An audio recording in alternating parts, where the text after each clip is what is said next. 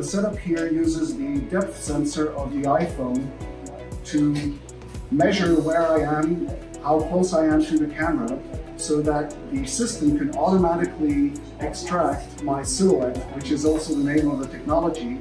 from the background. So you don't need any green screen, blue screen, no special lighting, and the software takes care of all of that and puts you automatically inside of this virtual world or any of the other virtual worlds that we'll be